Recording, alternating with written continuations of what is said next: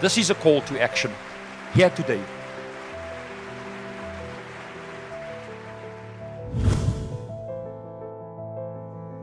You have beliefs that will absolutely determine the outcome of your life.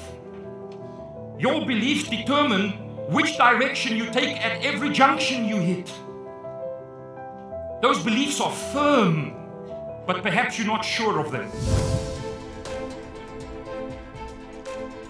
You realize that if you look at this, that 1 in 3 people are doing all the work, while 1 in 5 is busy undoing what they did in the first place. I spent the last 25 years working with corporate groups around the world trying to figure out why that is. You see, until we answer that question, nothing can change. Because here's the thing, Maslow was right.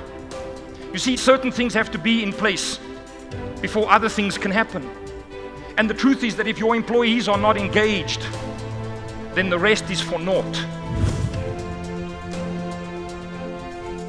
It's time that you start to give the deal that you promised. It's time you do the things that you said you would do, even when you are not in the mood. Because that's what you signed up for. And that is what wellness is, if you can live in this zone, where you do what you said you were going to do at work, even when you're not in the mood. And when you do that, one night you're going to get home and your kids are going to say, "Hey, what's up? You're different." And you're going to say, "Well, my life score changed." They're going to say, "What?" You're going to say, "Don't worry about it, but it's working for us, isn't it?" Who of you are sick and tired about fighting about putting back the toothpaste tube cap? Change. You only want the cap put back because you think it belongs on the tube. If you just figure out that you can either be right or be happy, and if you pick a lane, life gets better. You know what I learned at the gate? I learned that great men are measured by how they treat small men, not by how they treat other great men.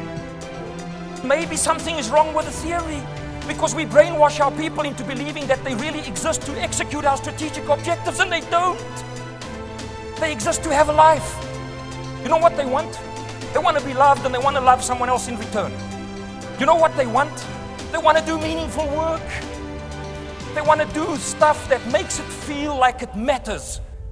Stuff that's important.